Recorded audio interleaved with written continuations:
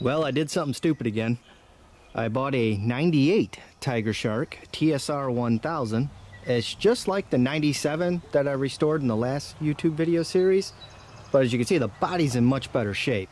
And you'd think I would learn from the 97 that maybe it wouldn't be such a good idea to buy one that's not running.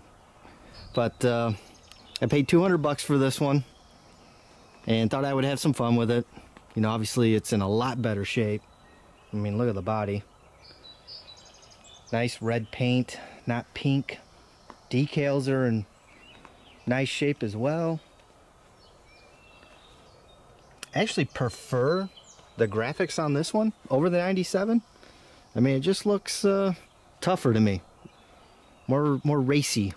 If that's even a word. But yeah, it's pretty nice. I mean, of course, it's got some small dings here, as you can see.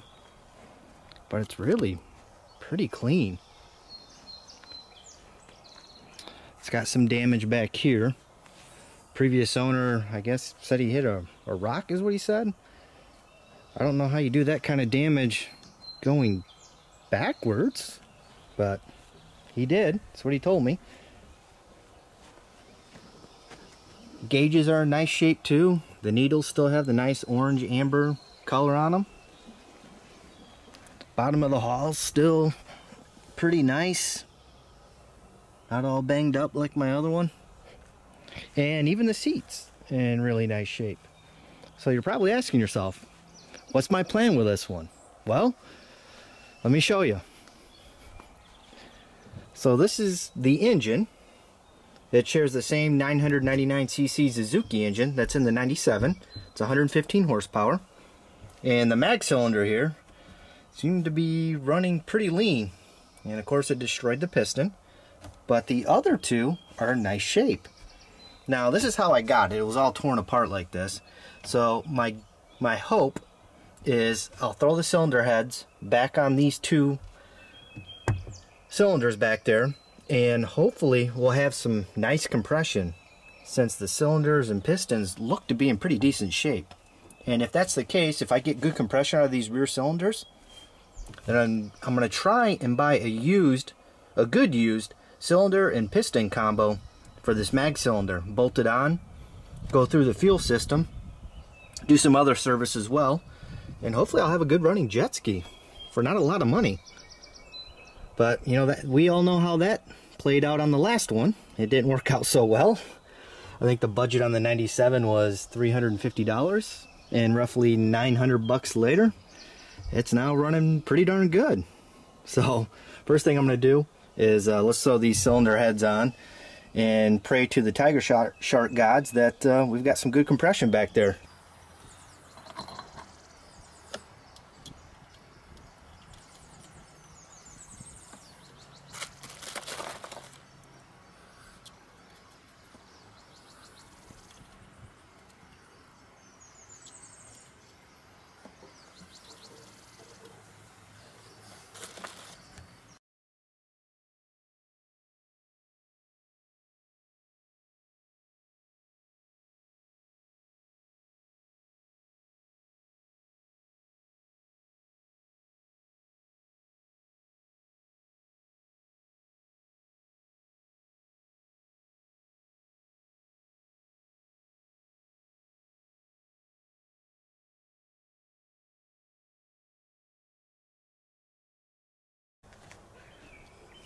I've had these O-rings in the freezer for a few hours now. Let's see if they fit a little bit better. These are pretty stretched out. But as long as we get a good seal on that inner one, we should be okay. Because we're just doing a compression check. Yeah, this one is just, it's gone. It's a gunner.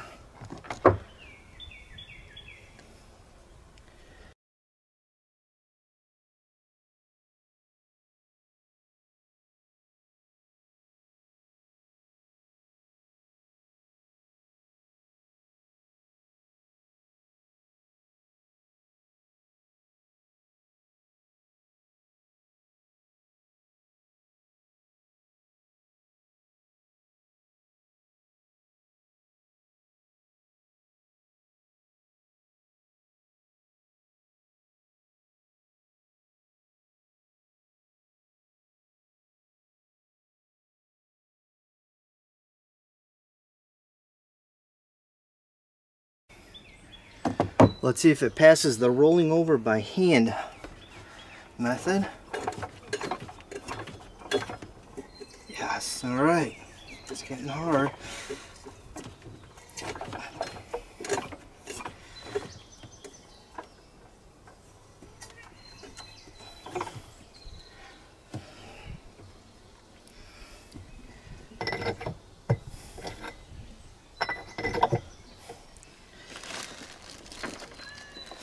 Don't really need to test the mag cylinder. I just don't want it flinging a bunch of oil everywhere as I crank this engine over. So I'm going to throw the head on it.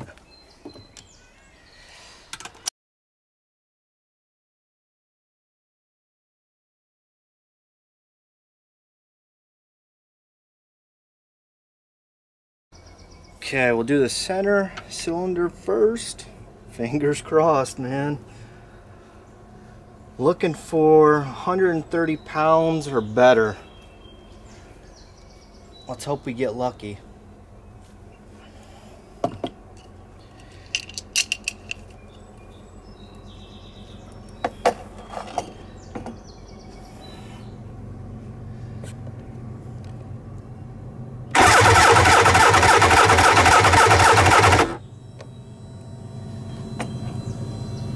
Oh, look at that.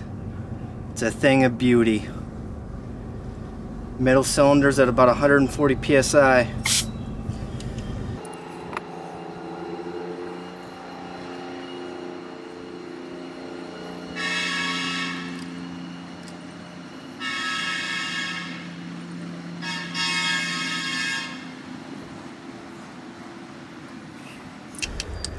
Let's hope we get lucky on the PTO one as well. Come on. That's a good place to lay this. All right.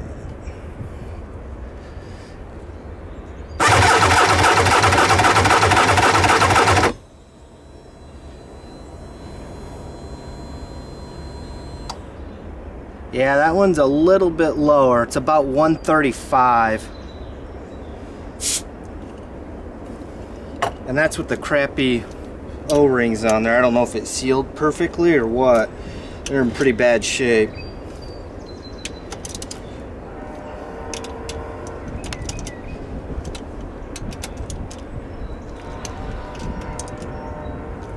Let's give it another shot.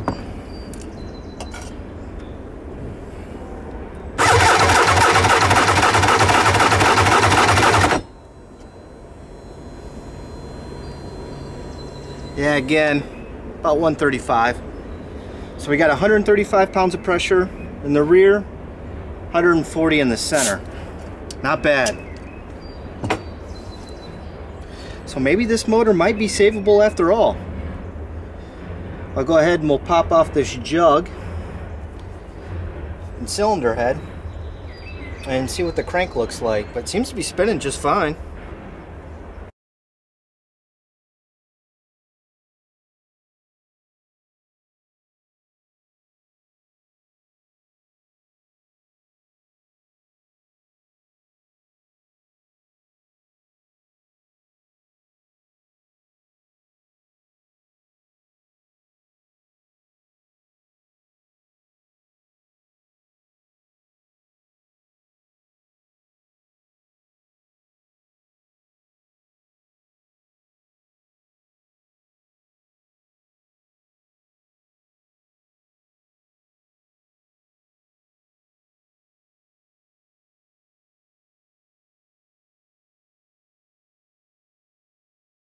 Okay, I got the exhaust manifold out of there. Came out pretty easy.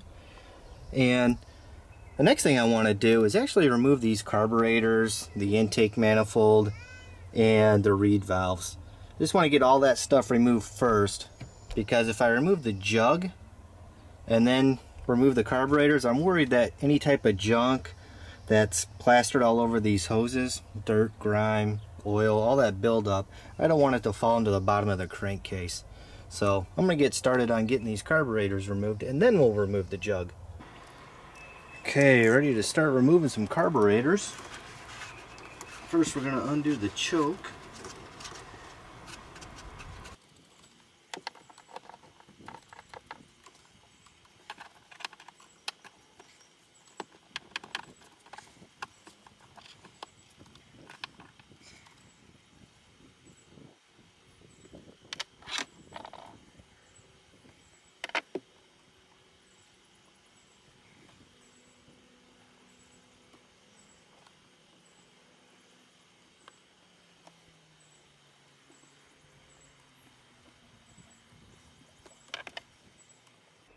I'm going to replace all the fuel lines, so I'm just going to cut them. I mean, these things are pretty old. It's a good peace of mind to go ahead and freshen them up.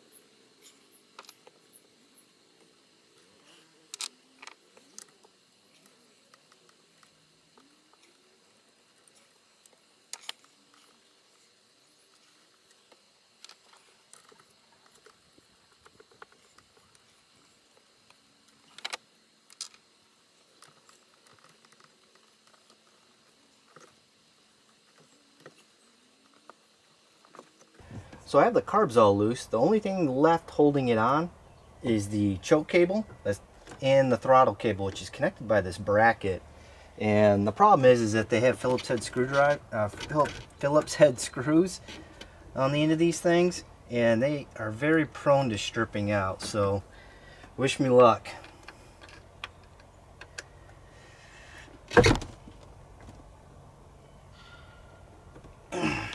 Oh yeah, those things want to strip for sure.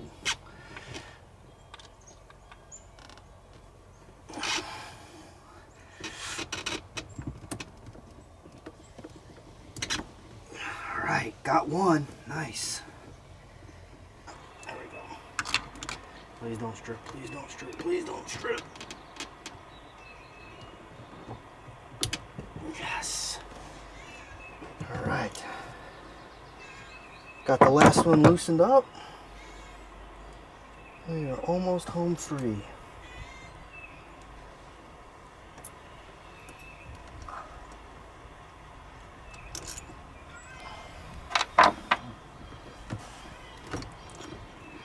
This should slide out.